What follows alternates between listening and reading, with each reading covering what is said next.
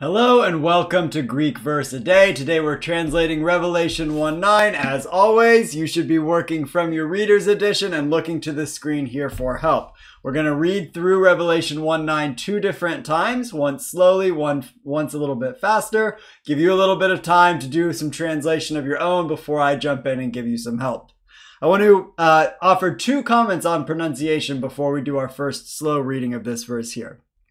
So this is the name John, Ioannes. So these first three vowels, I-O-A, are going to all be pronounced separately from one another. None of these are diphthongs.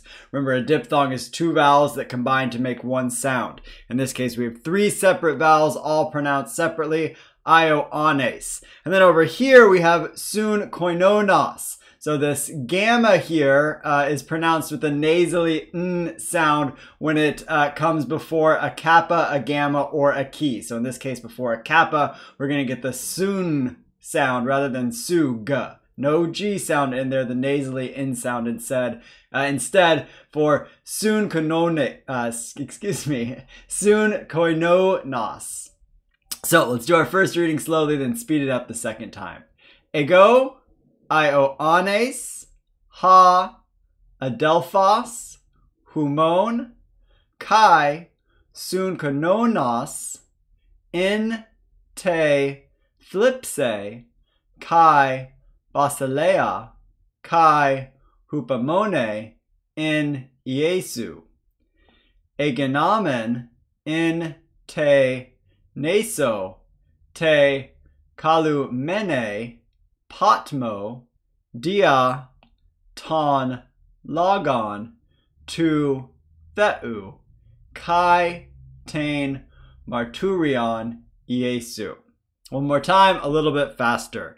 Ego Ioannes, ha adelphos humon, kai sun koinonos, in te thlipse, kai basileia, kai hupamone, in Iesu. Egenamen, in te neso, te kalumene, patmo, dia, ton, logon, tu, theu, kai, tain, marturion, Iesu. So go ahead at this point and pause, see what you can make of this verse with respect to and using the tools in your Greek Reader's New Testament.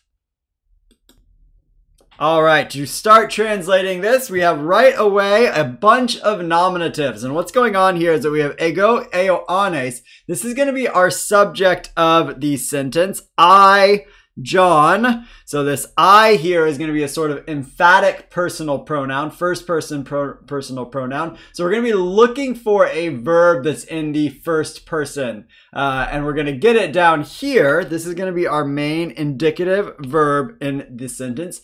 Egenamen. So this is going to be an aorist, middle, and specifically deponent, indicative, first person, singular, from genomai, meaning to be or become.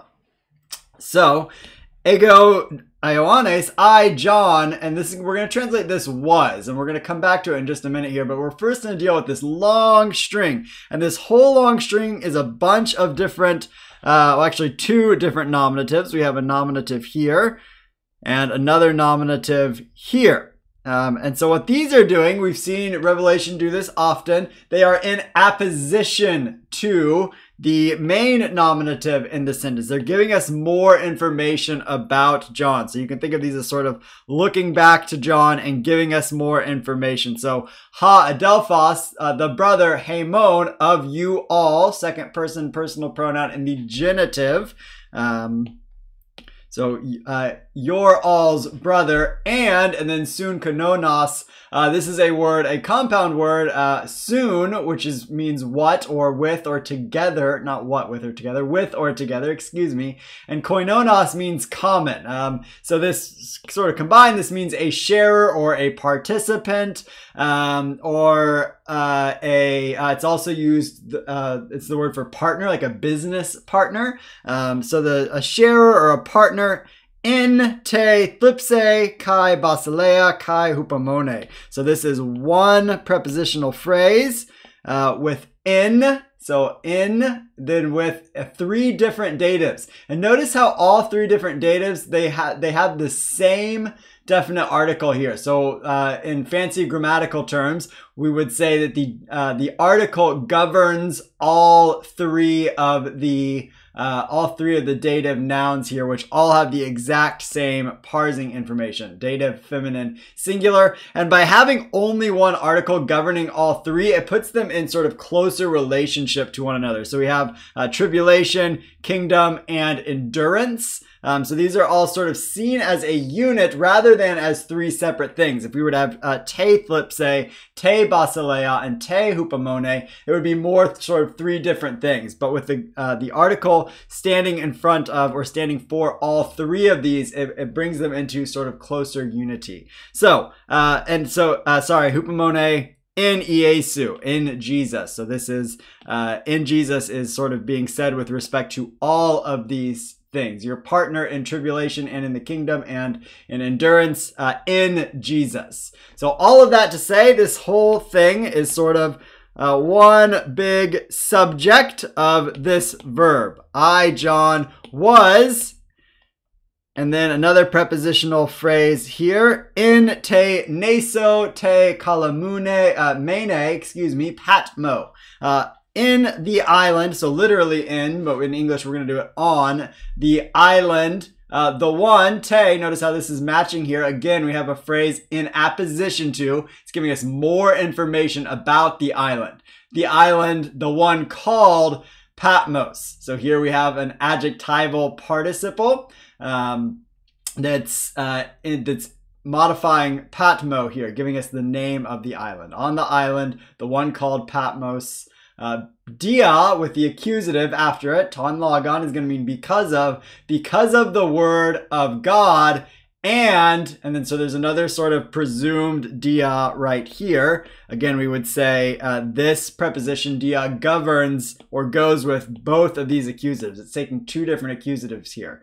So John is on the island of Patmos because of the word of God and because of the witness of Jesus. So notice the genitive here, Iesu, that u ending of the genitive.